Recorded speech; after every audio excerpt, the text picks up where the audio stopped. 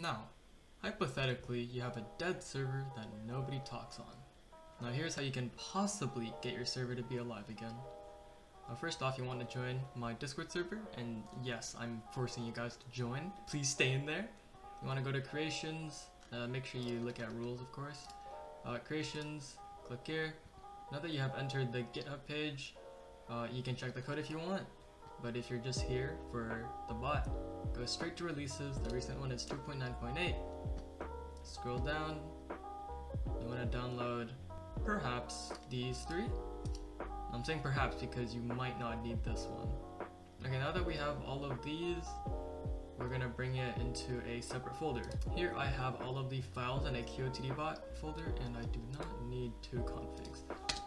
One is enough. And make sure it is renamed as config or else it will not work. Now, sample questions. This is just where you can import a plethora of questions. You have the question, you have the footer, you have who sent it, you have a time when it was added, and whether it's a poll or not. So use this if you want. No, we're just not going to touch it. Instead, you want to go into config.yml, and you see there are lots of options. Now first off, you want to have the bot token. So here's what we're going to do. Here's the developer portal. What we're going to do is create a new application. I'm going to just call it QOTD bot. Personal, don't do bot team. And then accept. And I have reached my limit. So what I'm going to do is I'm just going to go to this bot. Now once you've created your bot, you're going to see something like this. You can set its icon. You're going to go to bot, you're going to create bot. There should be a create bot. And then you click yes or accept, or I agree, whatever, and then you have this bot. You can set its username, but it should default to the application name.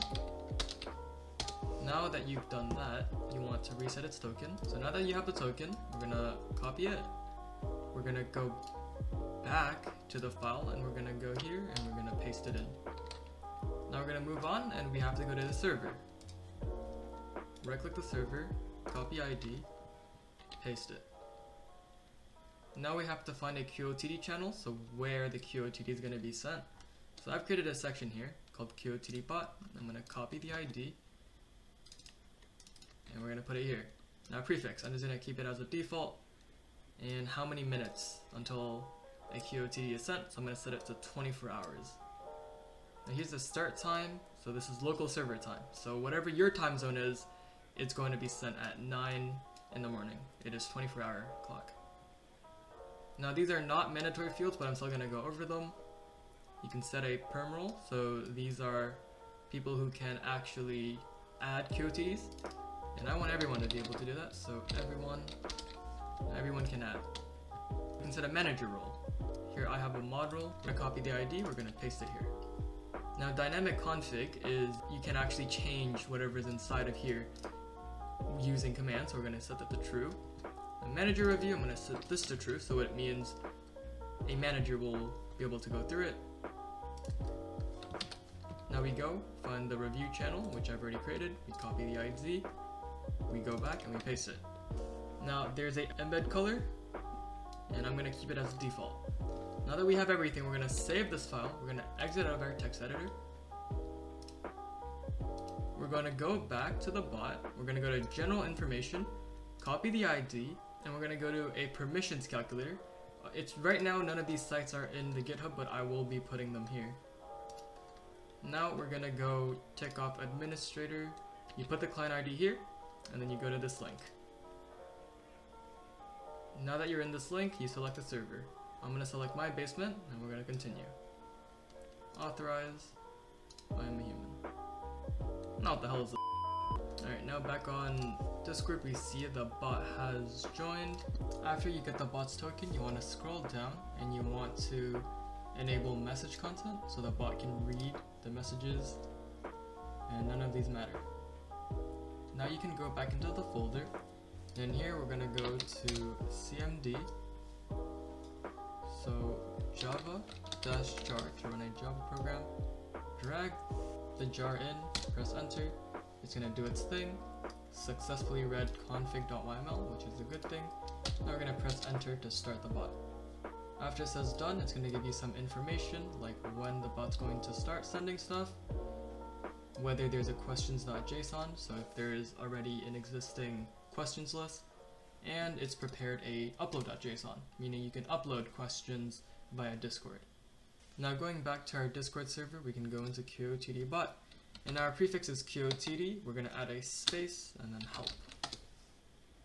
Now we get a whole embed of all the commands that we can do. So QOTD help is this message. Since I was so indecisive earlier, I'm going to have to re-record this section and quickly go through it. So QOTD help gives us this embed, which is all the commands that we can do, and perms command, which is what we set earlier. If you set it to everyone, then everyone can add questions. If you set it to no one or a specific role, then those people can add this question. If you have manager, verification, or review set to on, then they will not be adding, they will be requesting. You can add a normal question or a poll. So QOTD add, we can add a question. So hello, lol. And now we can delete this message if we do not want to spoil this question. And since I have manager verification on, me as a moderator or just server owner, I can approve or deny. I'm going to approve it, and now we can see this by doing QOTD-Q. In our queue, we can see all of the questions. This is the one I just added. If I want to view a specific one, all I need to do is QOTD view and then the index, which is 4. And now we can see this. And now once again, if you don't want to spoil it, click delete and it gets deleted. Now there are a lot of manager commands. I'm not going to go through them all. You can check yourself. But the major ones that I want to talk about is the admin commands, which is dynamic config and update config. If you have dynamic config turned to false, then all of the config changes, so manager role, perm role, all of these will not be updated live. And you can do QOTD update config if you do want to save all the changes you have made, but you have dynamic config set to false. Now you can pause and unpause QOTD for whatever reason, and I'm going to do a QOTD test to show you what it kind of looks like here. So that is a poll. Now I can post the next one. Let's say something went wrong, or I want one to be posted early. QOTD post next, and it posts the next QOTD. And here you have it. Now that's about it for the QOTD bot. Hope you find this helpful and use this bot. And make sure to join my server. I am kidnapping you into my basement. For legal reasons, that's a joke.